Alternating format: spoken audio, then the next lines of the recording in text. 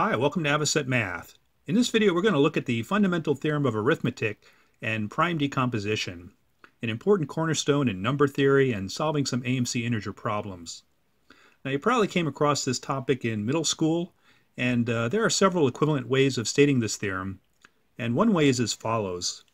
The factorization of positive integers into prime numbers with exponents, p to the a, q to the b, r to the c, is unique, apart from the order of factors. Now in this expression, the p, the q, and the r are prime numbers, however many are needed, and the a and the b and the c are positive integer exponents. So what does this mean? Now I like to think in terms of examples. So imagine I give the number 60 to a student and ask her to decompose it into prime factors. So perhaps she likes to pull out all factors of 2 first, and then factor what's left to find that the prime decomposition for 60 is 2 squared times 3 times 5. Now, let's say I give the number 60 to somebody else, and they go ahead and first try to pull out any factor of 10 wherever possible. So in this case, 6 times 10, and then factor the 6 and the 10, and rearrange a little bit. And by the fundamental theorem of arithmetic, we know that no matter what order this factorization is done, the resulting prime number decomposition will always be the same. The result is unique to the number we start with. So now, is this result obvious? Well, perhaps. Is this result useless? Definitely not. In fact, this theorem is probably the single most used theorem in all of number theory, and it comes up in all kinds of ways in such topics as cryptography and logic and rational numbers and the like. So let's look at another example. Let's again take our number 60 and suppose that we are working a integer equation problem, and we've come across that 60 is equal to some integer math expression. Doesn't really matter what it is at this point. So what can we learn about this integer math expression just using the fundamental theorem of arithmetic? So here's some questions we could ask. Is the integer math expression divisible by 2? Well, 60 has a factor of 2, so we know that, in fact, it is divisible by 2. Is the integer math expression divisible by 4? Well, it has a factor of 2 squared. In fact, it does have a factor of 4. Is the integer math expression divisible by 8? Well, it has a factor of 2, but only 2 of them. And so, no, it is not divisible by 8. Is it divisible by 3? Well, it does have a factor of 3, so it is divisible by 3. Is it divisible by 9? Well, it has one and only one factor of 3, so it is not divisible by 9. Is it divisible by 5? Yes, it has a factor of 5. Is it divisible by 7? Well, there is no factor of 7 in the decomposition of 60, so it is not divisible by 7. Is it divisible by 11? No, it is not. And you can continue this list as far as you need to.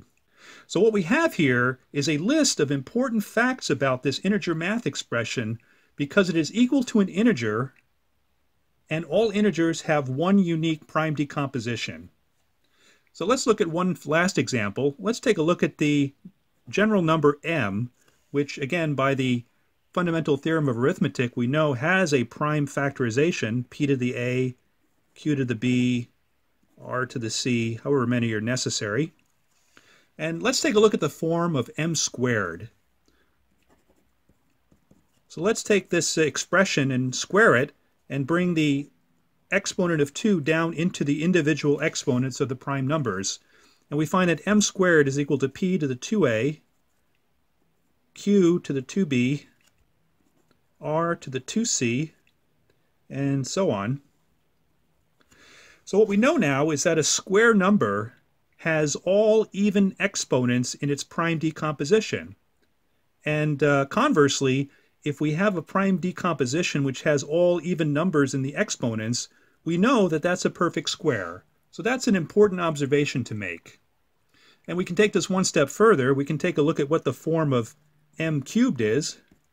Again, we can take p to the a, q to the b, r to the c, bring it to the third power, and bring that third exponent down into the individual factors. And when we find that m cubed is equal to p to the 3a, q to the 3b, r to the 3c, and again, however many prime number factors are necessary. So here we now see that a cube, by necessity, has to have exponents that are all multiples of 3. And conversely, if a number has a prime factorization with exponents that are all multiples of 3, we know that that's a perfect cube.